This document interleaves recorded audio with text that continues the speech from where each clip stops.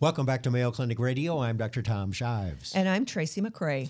Tracy, life's normal wear and tear takes its toll on your body. I can attest to that.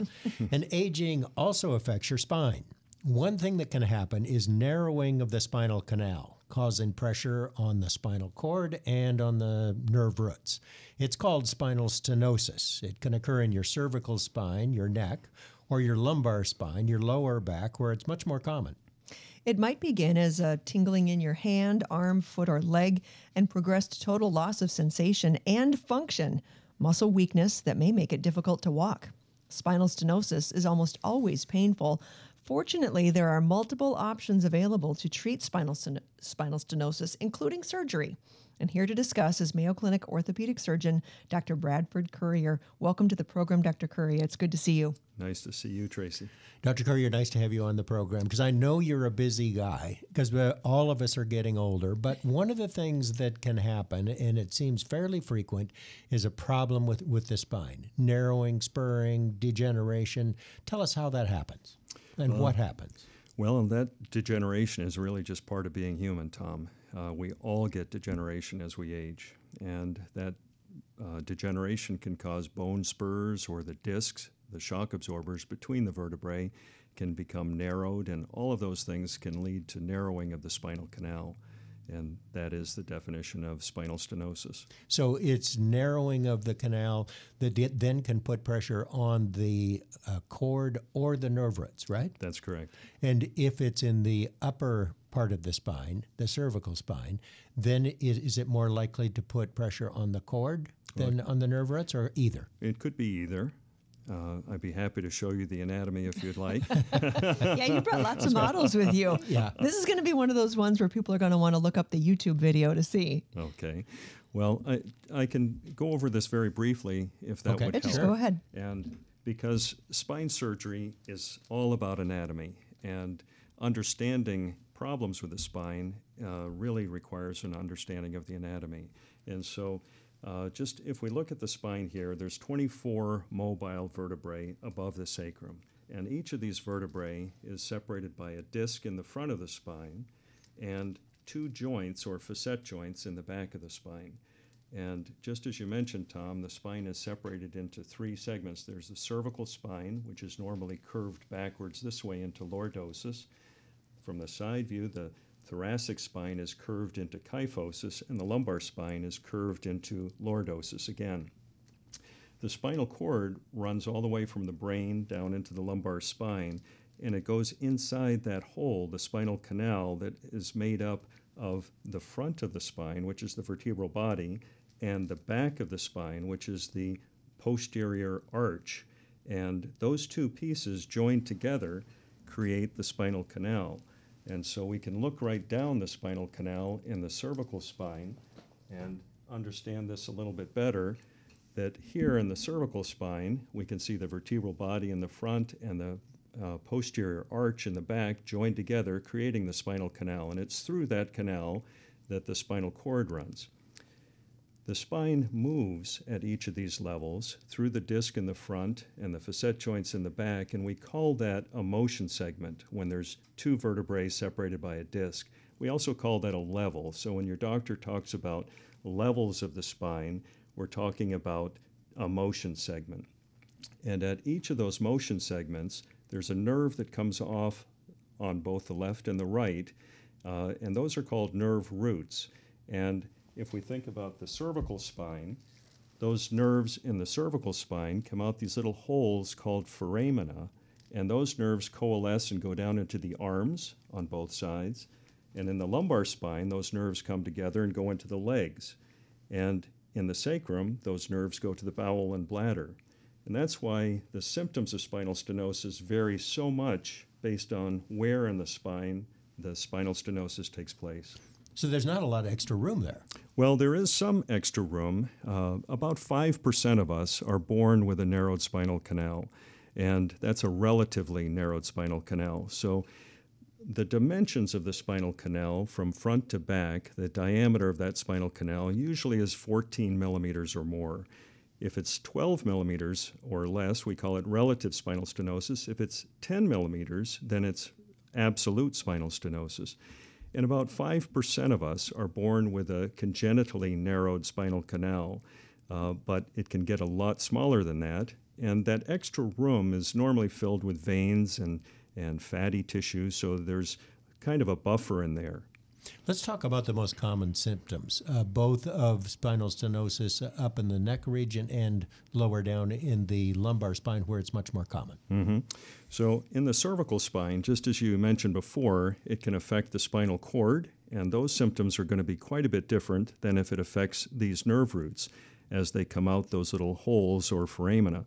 So if the spinal cord is compressed centrally, then the person will have a lot of the symptoms that Tracy mentioned of they may find that their hands don't work quite as well. Their hands may actually atrophy a bit, and they have trouble buttoning buttons. They have trouble distinguishing a nickel from a quarter in their fingers, trouble handwriting.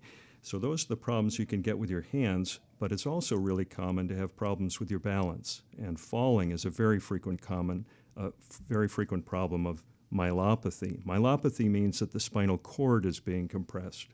And that's all related to the fact that the discs are wearing out and the joints between the vertebrae are wearing out. And then you get some spurring, and that puts pressure on the cord or nerve roots. That's the most common cause of spinal stenosis is degenerative spinal stenosis. And it's just part of being human. Everybody ages and gets bone spurs over time. The discs narrow and they may press into the spinal cord or narrow these little nerve foramina through bone spurs. And so these things just happen as a normal part of aging. All right, what about the symptoms in the lumbar spine, if you have it in the lumbar spine? Well, let me just finish with the cervical spine, that the nerve roots can also be compressed, and that would give a different set of symptoms. So you wouldn't have the balance problems. You'd have a single nerve root involved that would cause weakness, numbness, and tingling in that one distribution of that nerve. That same thing can happen in the lumbar spine. In the lumbar spine, you won't have any problems with your arms because the problem is only at the level where the stenosis takes place or below. So if the problem is in the lumbar spine, those cervical roots have already come out and they're okay. In the lumbar spine, an isolated nerve root could be involved, so that could be numbness, tingling, weakness, or pain in the leg, or it could be more central stenosis. And even though the spinal cord isn't damaged, the central stenosis can cause a more diffuse pain or problems with the legs, mostly when you stand and walk. Why wouldn't you have it in both the cervical and the lumbar? I mean, if your spine is doing this, you'd think, it seems to me that it would make sense that it would be all the way down. You're absolutely right, Tracy. So many people have both cervical and lumbar stenosis, especially if they were one of those unlucky 5% that had a narrowed spinal canal to begin with.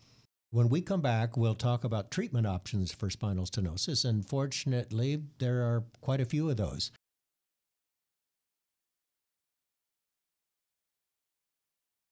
Welcome back to Mayo Clinic Radio. I'm Dr. Tom Shives. And I'm Tracy McCrae. We are talking with Dr. Brad Currier. He is an orthopedic spine surgeon at the Mayo Clinic. We're talking about spinal stenosis. We've talked about the symptoms of patients who may have it up in the neck region or down in the lower back region.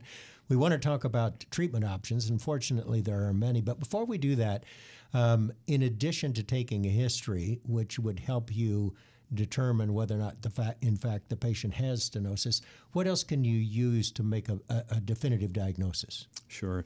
MRI scan is the definitive study. Some people can't have MRI scans, so we still do use CT myelograms or just a plain CT scan, but the MRI scan is really the best study. We often get plain x-rays too because stenosis can be caused by instability or deformity of the spine. So the MRI or CT scan will actually show you the extent of the problem and exactly where the location of the pressure is. That's right. And what can we do about it? There's a lot of people who have this problem. I'm also interested in prevention, but we'll do treatment first. Okay. Well, great. Well, prevention and treatment, a lot of the same things. So maintaining or obtaining ideal body weight is very, very important. Having good posture, whether you're sitting, standing, walking, that's very important.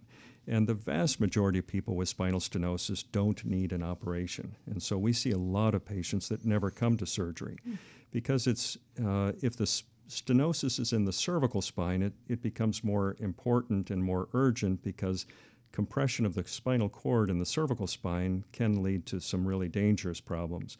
In the lumbar spine, you may have some pain. Occasionally you have weakness and numbness, and that isn't an urgency to have surgery. So we watch a lot of people. We always try non-operative treatment first unless they have a progressive or severe neurological deficit, or unless it's myelopathy. So if the spinal cord is involved with myelopathy, then we're more aggressive. The vast majority, say that again, the vast majority of people who have spinal stenosis do not need surgery. That's correct. All right, talk about the other options. You talked about maintaining a healthy weight. Posture is important. What else? How else do you treat these patients without surgery? So physical therapy, core stabilization exercises are very helpful for back pain prevention as well as spinal stenosis prevention to the extent that it can be prevented. And steroid injections are often used. The literature on steroid injections isn't conclusive, but we often try that, and it helps a lot of people. It may be temporary, but it can help. And medications. We like to use just over-the-counter medications such as Tylenol or anti-inflammatory medications. So what do the steroid injections, that's cortisone or some form of cortisone, what do they do? How do they help? Well, it decreases inflammation, and so nerves that are compressed may be painful, or they may cause problems because they're compressed, but also because there's some inflammation surrounding them. And the steroid injections help with that inflammation. It may be more than that, though, because there's a lot that we don't understand completely. There have been studies that show that people that just have local anesthetic injected do just as well as those that have the steroid. And it's the steroid that provides the anti-inflammatory effect.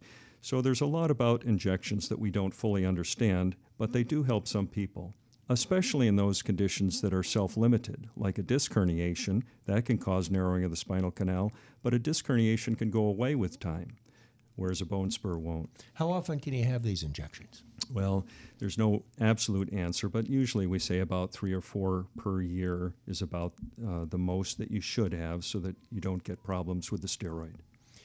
If it comes to surgery, tell us again what the indications for the absolute indications for surgery are and what you do. Well, certainly if the person has myelopathy, we're inclined to do surgery. Because so that means there's pressure on the spinal cord. Radiculopathy, we're less inclined to do surgery unless the pain is significant and really disabling, or the weakness is progressive or severe or disabling. So it depends a lot on the age of the individual. It depends on their occupation. Some people can't have any weakness at all to be able to get by with their daily activities. Whereas sorry, just let me interrupt one second. So myelopathy is pressure on the cord. Radiculopathy is pressure on the nerve root. That's exactly right. Okay. So go ahead, the absolute indications to do something. Yeah, so if you have myelopathy, again, if you have loss of bowel or bladder control, I said that those nerves have to go down through the spinal canal to get to the bowel and bladder. That's a really important, but usually a late and uncommon symptom, but that gets our attention for sure. If you have progressive weakness, if you're falling because of spinal cord compression, that's a really serious finding. And what do you do? How do you solve this problem? So if we operate, we have lots of different options, and we can operate from the front of the spine or the back of the spine or both, or even from the side of the spine. And the type of surgery we choose is based on a lot of things, including how narrow it is, where the narrowing takes place. Is it centrally, or is it off in those little foramina on the side? Is it in the neck or the lumbar spine? Is the spine deformed or unstable? All of those things are major factors. You may have heard about spondylolisthesis. That's a slippage of one vertebra relative to the next. And usually if we have slippage, then we're adding a fusion. If it's unstable or deformed, we're usually adding a fusion. And what that means is joining 2 or more bones together. And they stiffen and they're fused together for life. A decompression means taking pressure off the nerves. So every surgery that you have for spinal stenosis, regardless of where it is, will involve a decompression, taking pressure off the nerves, and it may or may not have a fusion associated with it. And that's dependent on whether or not you have had to remove enough bone to resolve the problem that the spine becomes unstable. Then you would add the fusion. So it can become unstable by what we do, exactly right, or it can be unstable before we operate. So someone with a slippage of the vertebra, spondylolisthesis, or someone with a major scoliosis, a significant deformity of the spine, or a lot of people have what's called a flat back, where they're really tipping forward. And many of these patients will require a fusion. In the cervical spine, we very frequently have to do a fusion because they may get more deformed after surgery if we do just a decompression. Can you know if you have stenosis in your future based on what your relatives had? Yes, to some extent. It's not 100%, but there is definitely a genetic predisposition. So tell us about minimally invasive spine surgery, because we see it advertised on TV, you see it in print. It says that the surgery is minutes instead of hours. It says there's less bleeding. You can do it as an outpatient. You're up walking in 2 hours. Tell us about minimally invasive spine surgery, and how often do you use it? So my partners and I use minimally invasive spine surgery when we feel it's the right thing for the patient. And so we have a lot of things in our toolbox, and sometimes a minimally invasive procedure makes the most sense because it is more sparing to the muscles surrounding it. It is a quicker operation sometimes, not always, and oftentimes the amount of time in the hospital is a little bit less with minimally invasive surgery. One of my partners likes to say MIS stands for minimally invasive surgery. He said you have to be careful that you don't do minimally impactful surgery, because there's a lot of surgery that is done in minutes that is a very quick operation with a Band-Aid that does absolutely no good or may do harm. And so you have to tailor that surgery to the problem. Are there any new treatments for spinal stenosis? Well, there are some new treatments. So, for example, in lumbar stenosis, there are some less invasive procedures, putting in an implant that flexes your spine and stabilizes it somewhat. There are some procedures where some ligament is scraped. These surgeries haven't stood the test of time, and there's not nearly as much literature about them. And so I would let my neighbor have that before I signed up for it personally. Any clinical trials that you're working on? So we are working on clinical trials. There are some special implants that we have to replace those facet joints, and that's a clinical trial that's being undertaken right now. But the vast majority of surgery that we do for lumbar or cervical stenosis is a straightforward decompression with or without a fusion, depending on whether that's indicated. Well, none of us want to have spine surgery, even if it's minimally invasive. So tell us again. Tracy wants to know, how do we prevention? I'm going to sit up as straight as possible and listen to this. Listen to your tips. Yes, that's exactly right. So it's maintaining and obtaining ideal body weight. That's probably the biggest problem that we have in this country, for sure. But your posture is so important. So people with spinal stenosis like to bend forward, because when you bend forward for lumbar stenosis, that opens up your spinal canal a bit. So these people are often using walkers or the grocery cart, and they find that when they sit, they don't hurt anymore. That's because your spine bends forward a little bit when you sit. And so you want to maintain good posture, but sometimes you just can't because the spinal canal is too tight. All right, spinal stenosis, narrowing of the spinal canal causing pressure on the spinal cord or the nerve roots. It can occur in the neck, but more commonly in the lower back. It's usually the result of degenerative changes in the spine, a side effect of getting older.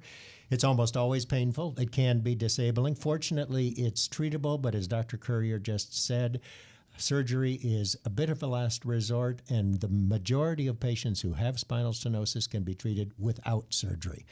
Dr. Brad Currier, orthopedic spine surgeon at the Mayo Clinic, thanks so much for joining us. Thank you, Tom. Thank you, Tracy.